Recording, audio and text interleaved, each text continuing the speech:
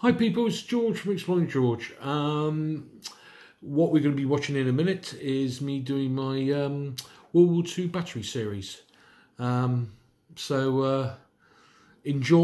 It's going to be all the way through. I've joined everyone up so we can do that. I've just been out today and got myself, well, it wasn't new, it was second hand, DJI Osmo Mobile gimbal.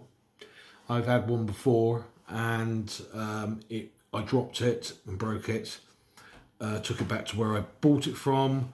They said that you had no insurance with it, so I was absolutely flaming, and unhappy with that. So I got another one. That was the Osmo Mobile Model 1. I've got the Model 2 now.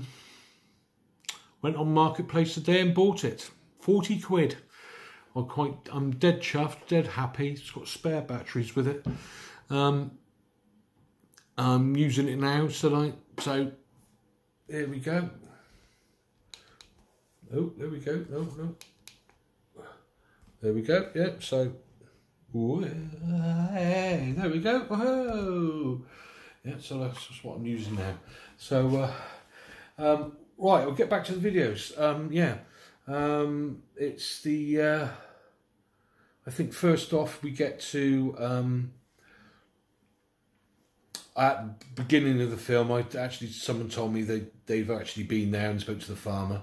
The first battery is south of the Avonmouth docks, because in World War II, Portby Dock wasn't existed yet. The Royal Portby Dock didn't exist in World War II. It was just Avonmouth, and they protected it by two batteries. One was at the south end near Porter's Head, and one's at the north end. Near Smoke Lane. That will be at the end of the video. That's quite disappointing. I don't know really why they uncovered it like now, because it really needs some work doing to it. So the first one is a good example. The next one will be as it's been done before, Purdown Percy by Loch Lees. It's you can see they're quite clear of where gun emplacements used to be, and flat cannons, and where they fixed the barrage balloons. But then it's heavily graffitied, as usual. Most of the old places are. So, but like I said, the one that's not graffitied is the first one. It's very untouched. The guy wants to actually spend more money into it, and reopen it as a,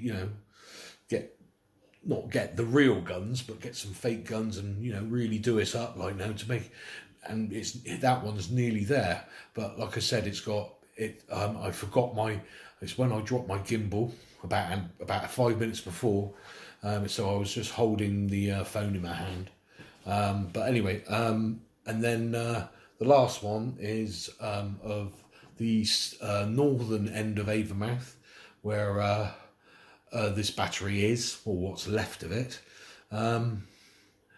It's got quite a big description there of what it is and something like that, and they take lots of school children there to go and look at it for their for their courses or whatever, their projects. But nothing really big to show them really there. It's just where you'll see in the video anyway. But enjoy the video, and here we go. Hello people, it's George here from Exploring with George. Today we're in Avonmouth, and it's quite a sorry state. We're here at the Smoke Lane gun battery. Here, there's all my other series of artillery gun batteries so I said that wrong, artillery. Yeah. This is what it says all about it. So here's I read it. The threat of strategy bombing transformed 20th century warfare. Suddenly there was a home front and civilians became targets who had to be defended. During the Second World War, a number of personnel in anti-aircraft command reached a peak of 274,900. Yeah, women of the RTC ATS, served on the guns from the summer 1941. Heavy anti-aircraft HAA sights contain big guns to engage enemy bombers at high altitude. Hence the location close to large cities, industrial and military targets. Nearly 1,000 HAA batteries were built. Now less than 200 are left. All of these surviving sites are of national importance. Yeah.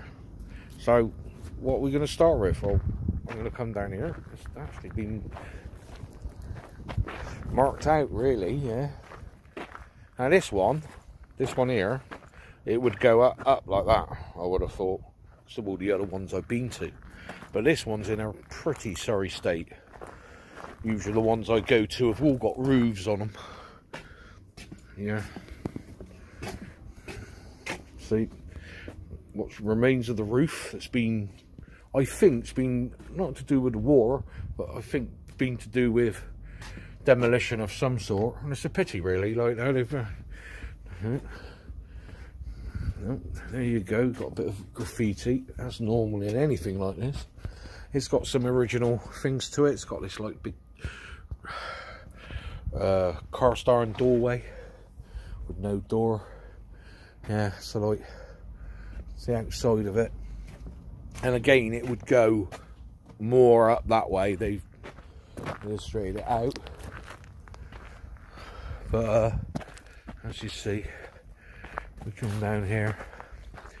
Now in the middle is the command centre, the command post. That's actually there.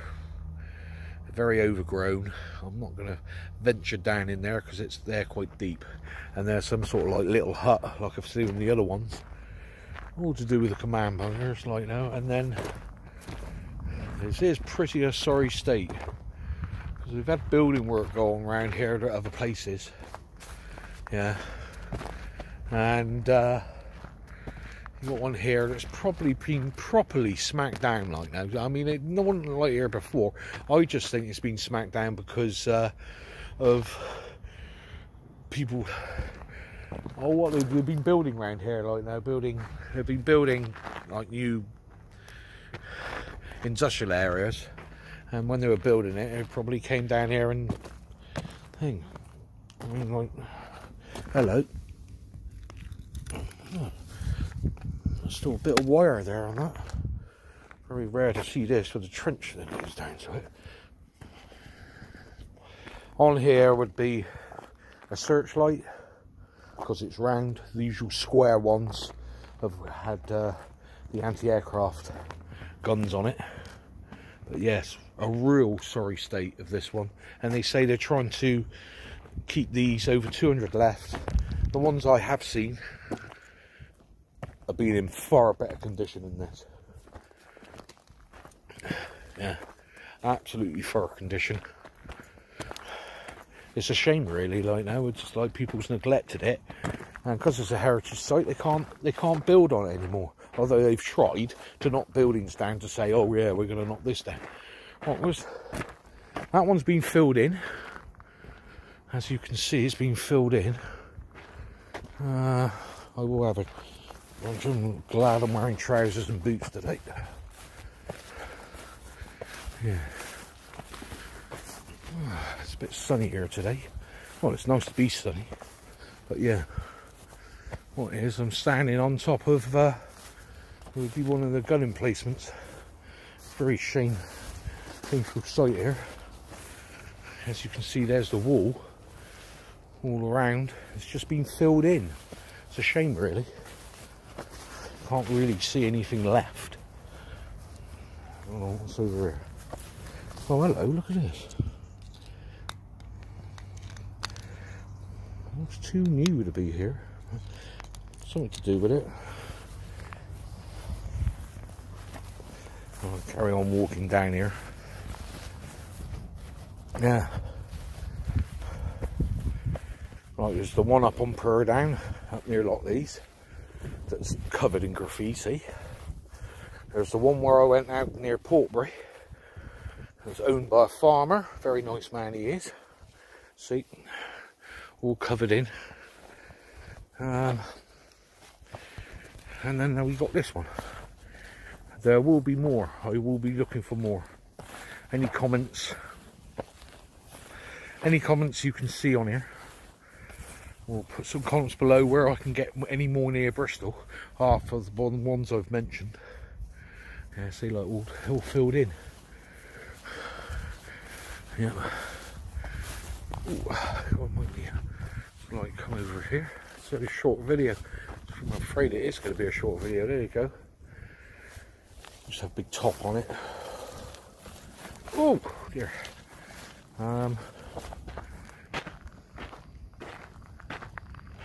Like I said, you can't really get to the command bunker because it's overgrown. I've got to be careful now because it's all overgrown. There could be a fucking hole in there. Oops, oh, too bad. Right, yeah. Yeah, you can tell it's a command bunker. Or maybe, yeah. There it is. There's the main entrance in there. Well, it's not the main entrance in there. That would be the window. There would be the main entrance there. Just down here. And then you come into this room. It's been filled in. You can make it out. And there's the command bunker would be in there. Be a big huge concrete top on this. Looks like they've knocked the concrete top off and just buried it. And like there's the command center. I think these ones here were for part of the command center, but also their own air raid shelter. Yeah, like I said, you've got the magazine one over there. But like I said, a bit of a sorry state. I'm not about to jump down in there because you don't know. Oh right, I can see it. Ah, there we go. Yeah.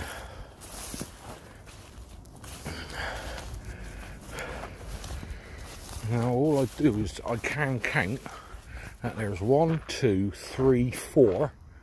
There's supposed to be 5. Right now, so and one further on, but that's the train tracks over there. There might be something down there I could explore. Oops, excuse me. Yeah, so I'm walking back up to my motorcycle because I'm on my motorbike today. It's not a one to see really to say, oh, to show kids and that, like, no, because it doesn't really give a good aspect. I mean, like I'd say go to the one at Purdown Percy, like, no, but it's covered in either thorns and that, and so much graffiti, it was unbelievable. Yeah. And this only went from 1941 to 1945. Well, of course, the end of the war. It's operational from 1940, initially under the 98th HAA Regiment, but crews were widely deployed across the country, and in the run-up to D-Day, Operation Overlord, and in response to the, was it March 6th threat, Operation Diver, in 1944, the site was progressively reduced, being finally decommissioned in 1945. The battery protected the northern end of Avonmouth Docks, firing out onto the Bristol Channel. Now, there's, I go up to here, this is where we are here, Smoke Lane Gun Battery. The next battery is here, owned by a farmer. His house is down here. You go to him and say, I would like to look around your thing. It'd be a good way of doing it. And that protected Avonmouth and Portbury. Well, Portbury wasn't there in World War II. It wasn't built until the docks there weren't built until the 50s. But that would cover Avonmouth.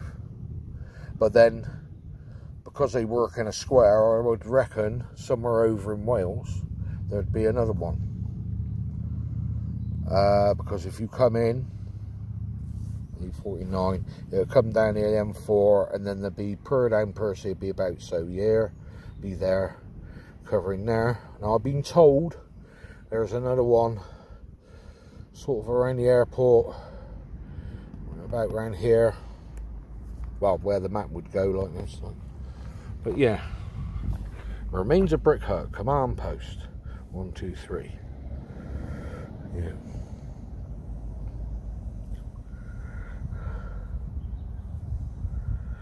These are all, I think these are all pictures, not from 1940. They're too clear, they wouldn't be from that, I would have thought. I'm just trying to read here right now.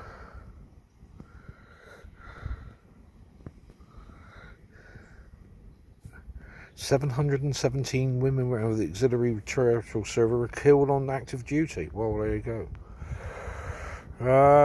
Yeah, the inventor was, it says there, a predictor with the electro machine instrument called Kerry, after inventor Major A.V. Kerrison of the Admiralty Research Laboratory in Teddington. Target height, reach and speeds were predicted, passed electronically directly to the gun crews and plotted the main command post. So, well, that's anti-tank gun. Close range, I would have thought. Yeah, 4.5-inch night firing guns. Yeah. These guns were operated by Mark IV 3.5 inches later in the war that had a superior rate of fire and could propel a 28-pound shell to a lethal ceiling of 45,000 feet. I don't think any other German aircraft could get any higher like this. Like, but there you go.